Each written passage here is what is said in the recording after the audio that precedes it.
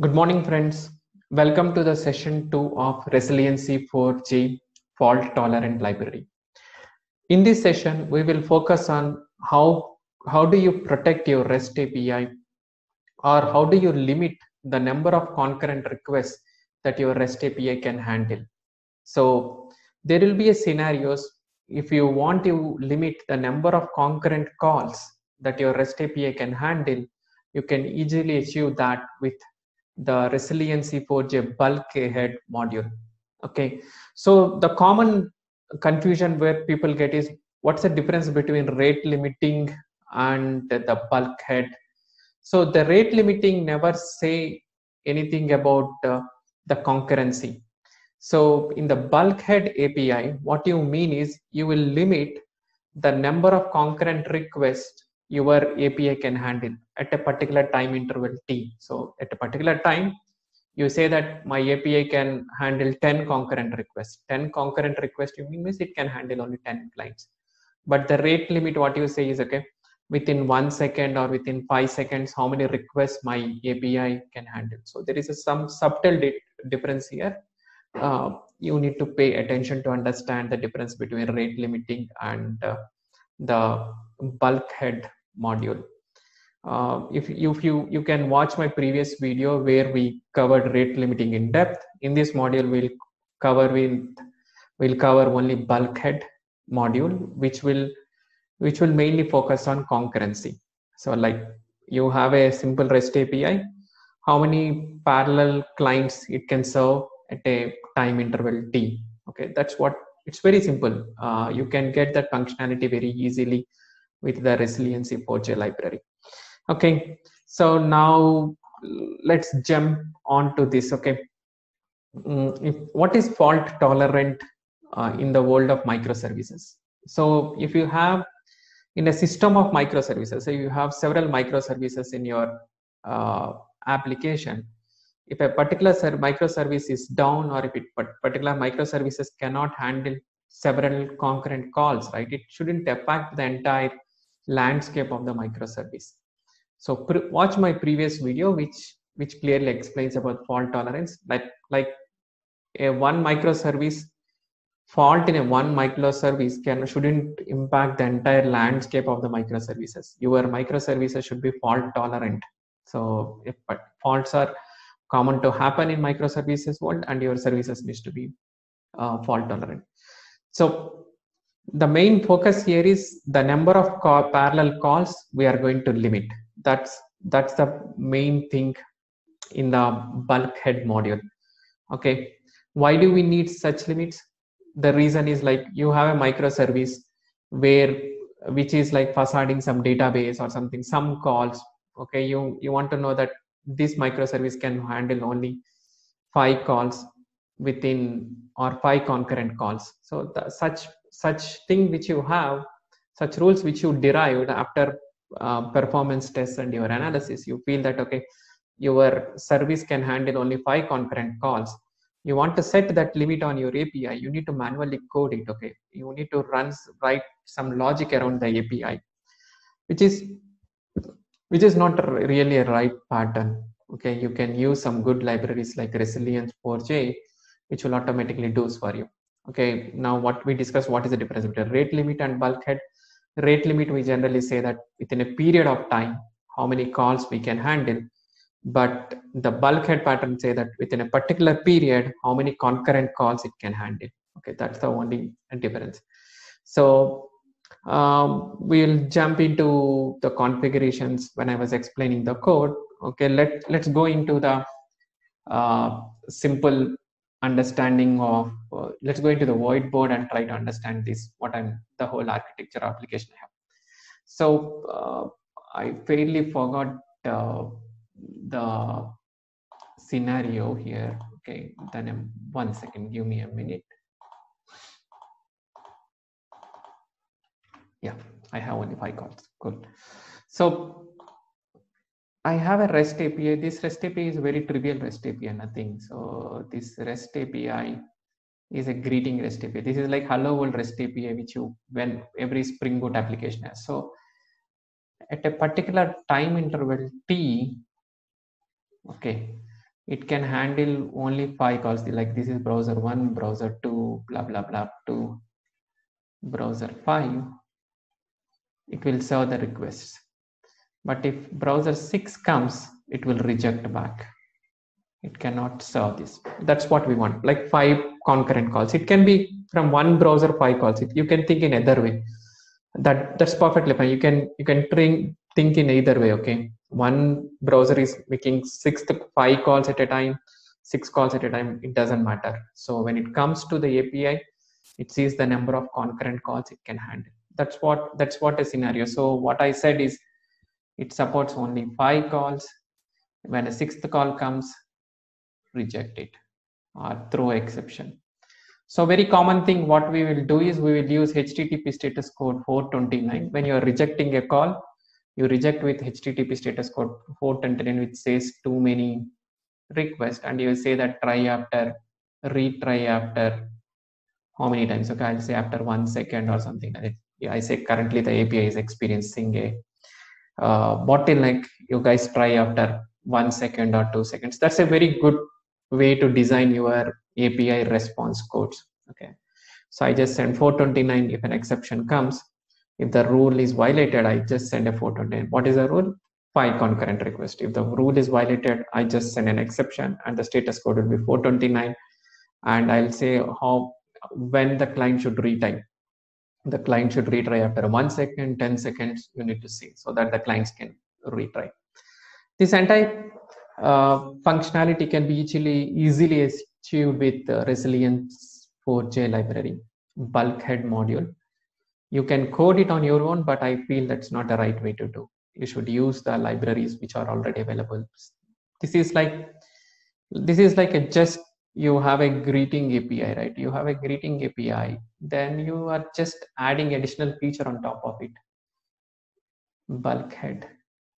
So like you are decorating. It's like a decorating pattern, we call it, right? We are decorating the bulkhead or concurrency pattern on top of your API. That's very simple to do with this. So as usual, this entire demo or the entire bulkhead, how do you configure your library is in my GitHub repository, Resilience4j Hello World, which has other modules also, all Hello Worlds. Bulkhead, if you see there is, it's nicely documented. It has the architecture diagram, and here what I use is I use JMeter to do a parallel calls.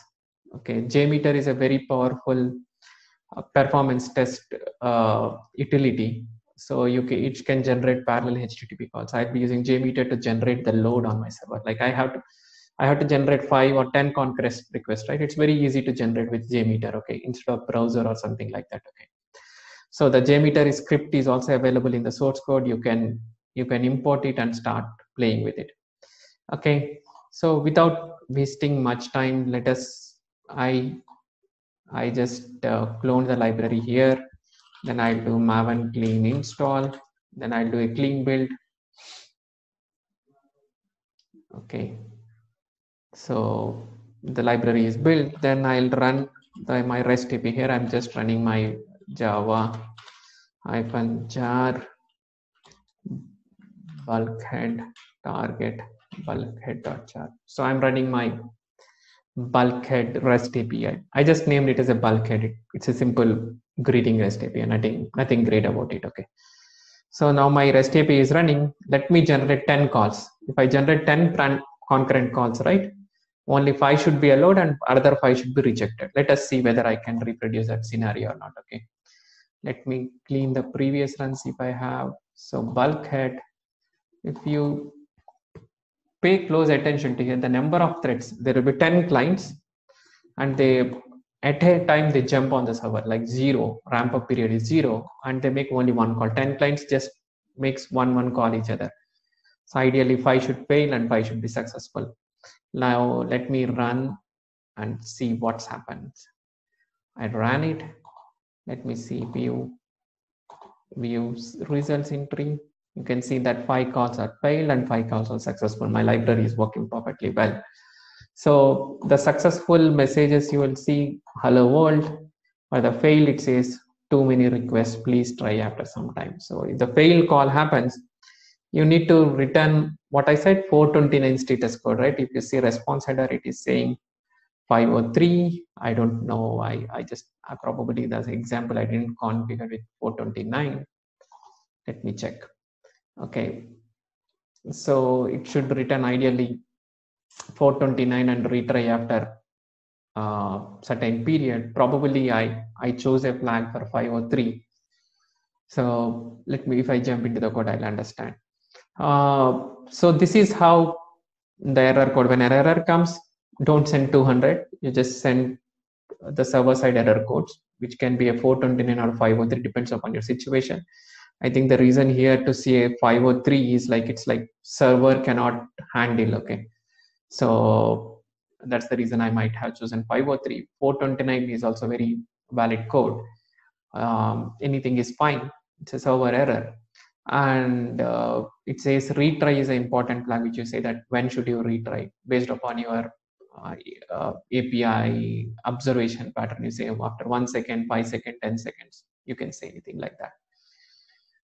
That's about the API design. I'm not going to focus there. Let us see how can I achieve concurrency or bulkhead with Resilience4j library. Okay, so let me jump into the code. I have the pom.xml.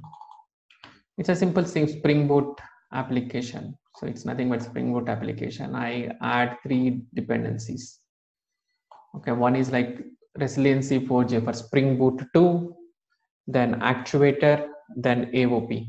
These 3 dependencies you need to have. That's all. Then if you go to the code, it's very simple. So I said it's a bulkhead, and this is what I decorated. This is what I decorated my API. My API is very simple. If you forgot this, nothing, it is going to return hello world. When a request comes, it is going to return hello world. But what I feel is it can only send or can only handle 5 concurrent requests. If 6th concurrent request comes, it should reject. So this is what a reject is. Okay, so I think I have chosen service unavailable. That's the reason it is sending 503. So this is a fallback. When the rule failed, bulkhead rule, right? We said 5 concurrent. When a rule failed, then a fallback method is getting called. That is what you need to remember. In fallback method, you return the response code and response message. So bulkhead applied, no further calls accepted. If you see when a API rejected, it says bulkhead applied, no further calls are accepted. You need to focus one thing here. When a rule failed, the control will not go here. The method is not invoked. Okay, when the rule failed, when the bulkhead rule is failed, the method is not invoked, the fallback method is invoked, so that your system resources are protected. Like when you're making a database call here, or when you're making something, those resources are protected. So this is a very beautiful pattern which you can easily achieve with the bulkhead. And let us go and see the bulkhead configurations. Bulkhead configurations are also very simple. So I said the default configurations, maximum concurrent calls are 5 and wait duration is 6. I said when a request comes, don't wait, whether you give an error or you give a response. So that's what max wait duration, the duration for which the request thread needs to wait. I said the request thread shouldn't wait anything, 0, and the maximum calls are like maximum concurrent calls are 5. So this is what you can do, and the configurations are also very trivial. So this entire functionality can be achieved very easily with this one simple annotation called bulkhead. And this is simple REST Spring Boot application, which I got it from Spring itself. Anything did I miss? So that's about bulkhead. I'm not going to explain how bulkhead is achieving. Is it using semaphore or is it using monitor to do that? Okay, which one to choose? You can explore further. But the conversation here I want to limit is like, I want you to quickly get onto it. Okay, so not explain the intricacies or the architecture here. You can go ahead and do further reading on bulkhead, how it can be achieved. Okay, So the focus of this tutorial is to introduce you to the bulkhead and limiting the concurrent request. So that's the goal of this session. Thank you for watching. Have a nice day ahead.